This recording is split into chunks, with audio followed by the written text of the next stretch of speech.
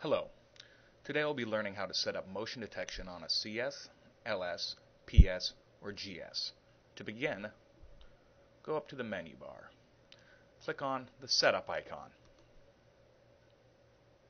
Go to the Event icon and go down to Motion Detection. Left click on it. In here you'll notice choices 1 through 4. These represent the cameras. I have a 4-channel CS, so I have 4 options. To begin, put a check in number 1. Next, go into the zone and left click on it. You'll see the entire screen covered in dots. All of these dots are hot. To remove some of them, simply left click and hold down and drag to what you don't want to be seen.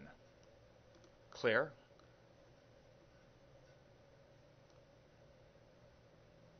And we'll choose some more. Now, what we are telling the DVR is we're only interested in motion in this part of the screen. Right click and click OK. Now we must decide the sensitivity. You have 2 choices, daytime and nighttime. Daytime, since there's going to be a lot of activity, I'll make it number 2, which is not that sensitive. But for nighttime, when nothing should be happening, I'll make it real sensitive and move it to number 5. I'll click OK. Next, click on the minimum blocks. These are the minimum number of blocks that need to be triggered at the same time in order to be considered motion.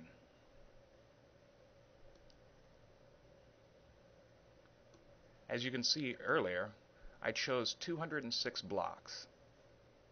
So what I'm telling the DVR is during the daytime, all 206 need to be active at the same time, but at night, only 1. Not a very likely situation, so we'll bring this down a little lower. Click OK. Clicking on Zone View will allow you to see the motion as it happens live on the screen.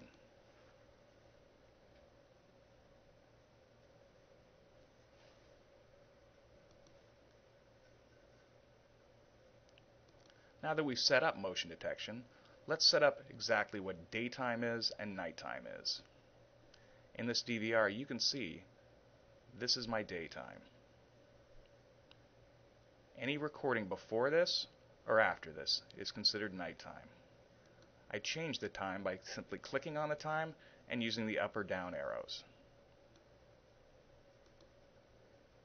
Now we have to decide what actions we want the DVR to take when it sees motion.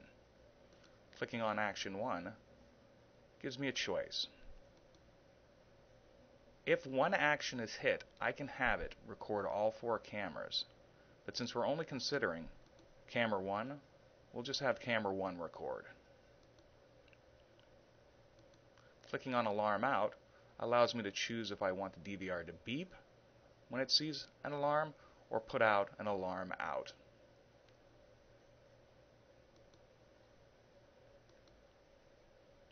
Clicking on Notify gives me many choices of what to do.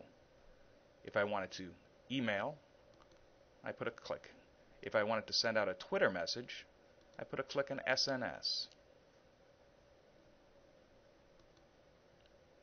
Actions 2 give you the following choices. If I want to send a PTZ to a preset point, I choose it here.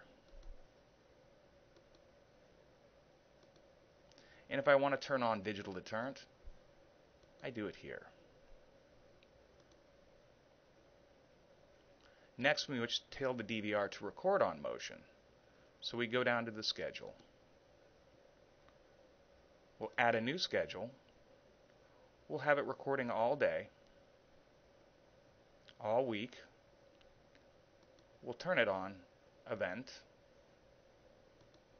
We'll choose camera 1 only because that's the only one we're concerned with. And then we'll change the settings. In this setting, we have it on 30 frames per second at high quality. If we want, we can make it very high. Clicking Save and exiting, it is now done. You have set up motion detection on a CS, LS, PS, or GS.